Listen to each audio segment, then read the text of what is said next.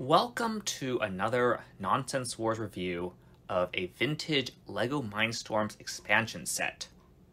The 9731 Vision Command came out in 2000 alongside Exploration Mars, a year after the earlier RoboSports and Extreme Creatures sets, and a year before the later Ultimate Builders set. The 141-piece kit cost $100, almost $170 in 2023 dollars, though it included what amounted to a fully functional Logitech webcam. We managed to buy this new open box copy for less than $100. It apparently once sold at a CompUSA store. The front of the fairly plain box shows the core camera piece and indicates that the set requires a PC and can work with the base robotics invention system. The back of the box gives more detail about the camera's capabilities, the programming software, and the RIS integration. The rather limited number of pieces come in two bags along with the camera, the software, and the Constructopedia. The set also contains some stranger bits, a folded sheet of colored squares, and two small pieces of double-stick foam. The selection of beams, joiners, and gears is fairly tame, but it does include some parts in rarer colors, like spur and worm gears in red, and skew joiners in clear. As a bit of a tangent, we had a hard time finding a Vision Command, to the point that we initially wanted to review it without buying it. We found and installed a French version of the software, and we tried to use it with the camera from the 1349 Steven Spielberg Movie Maker set. The seemingly identical part did not appear to work at all, and we took it apart to look for anything obviously wrong. Having not found a fixable problem after a thorough inspection, we had to keep looking, and we eventually found an actual set.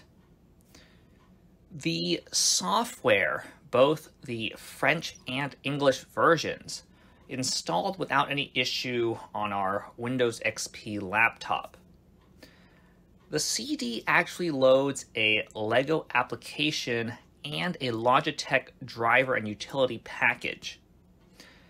Do note that the installation itself does not actually require the RIS. It has a limited standalone section in addition to the more advanced expansion sections.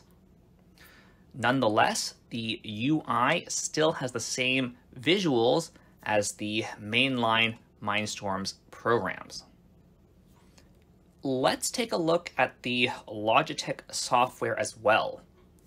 Here we can take pictures and record video directly from the camera and manage them in a gallery. It even purports to have some primitive editing tools, which we did not try. The whole application, including the not very good image quality, may seem pretty quaint today, but I don't think any of this functionality was readily accessible at the turn of the century.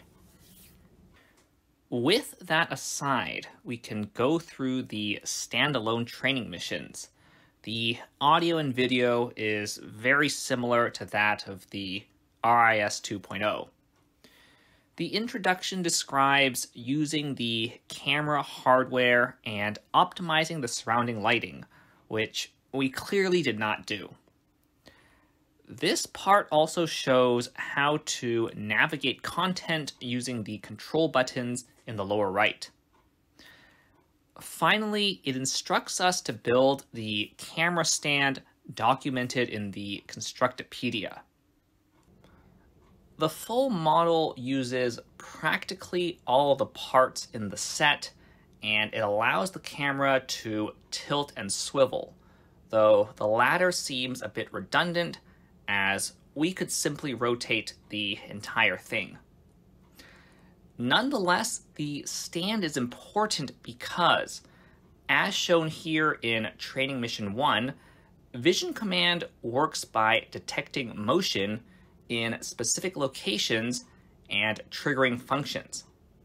If the entire view moves, arbitrary fields can get activated. Training Mission 2 shows how to attach different functions to different locations and how to save and load these programs. The drag and drop system works just like it did in RIS, and individual blocks may have their own detailed settings. The demo connects each of 5 fields to a different note, creating a virtual piano keyboard if set up properly. In practice, it might be a little too sensitive, as keys often trigger multiple times when raising and lowering fingers. Training Mission 3 demonstrates how to filter inputs such as on a specific color. The relevant code block can train on a sample swatch and activate when it sees something similar.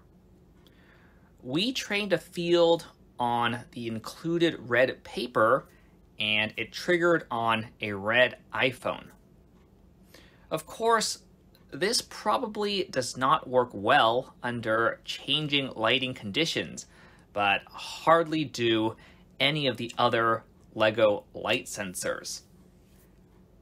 Training Mission 4 did not work when we tried it, so let's go back to Exploration Mars. The Ranger and Surveyor sections require a camera and contain 4 and 3 tasks respectively. The 4 involve taking and saving pictures, while the 3 involve controlling our existing Mars rover using the camera.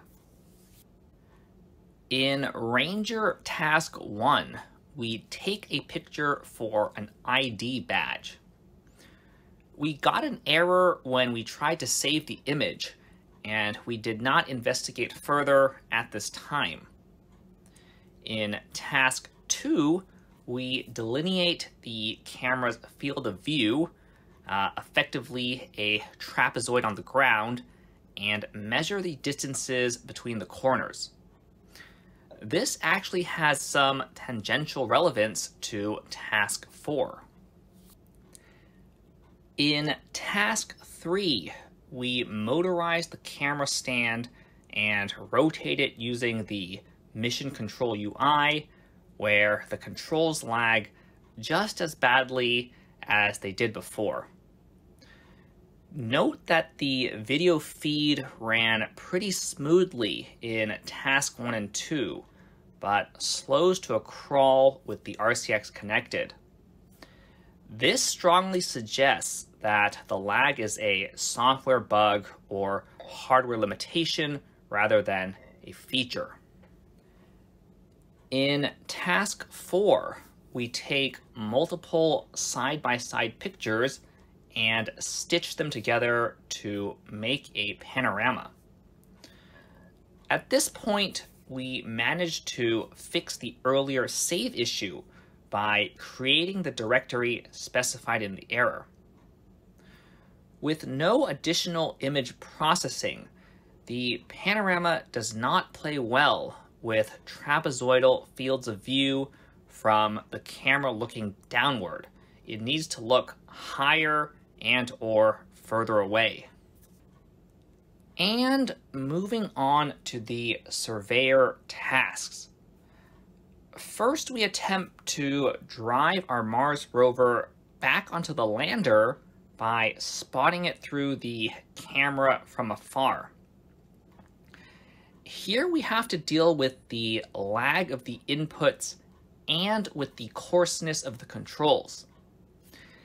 Even at the lowest power settings, each click rotates the rover maybe 30 degrees, and to turn less, we need to turn too far and turn back at higher power settings, such that the power difference between rotating left and rotating right goes down. For the second task, we put the camera on the rover and try to navigate through an obstacle course. This proved easier than the first task. While we still had to deal with the unrelenting lag, we did not need such fine-grained control. Despite the large size of our chosen obstacles, we put a piece of tubing on the front of the rover to help gauge depth, as the field of view did not include any other parts of the rover. Finally, for the third task, we have to navigate obstacles and carry something back to the base. It probably wanted us to build a proper gripper for this, but we cheesed it by attaching a magnet to the end of our feeler. Nonetheless, we still had to do the power differential trick to pick up the sample, and these entire runs can take tens of minutes. In retrospect, I think we should have mounted the camera higher and looking lower to get a better view of the rover and its surroundings. I did not originally mean to make this a multi-part series, but I realized that we had a lot of content already, so stay tuned for part 2, where we will look at the Vision Command challenges. On that note, this is the end of the video. Please consider subscribing if you like what we do, and have a nice day.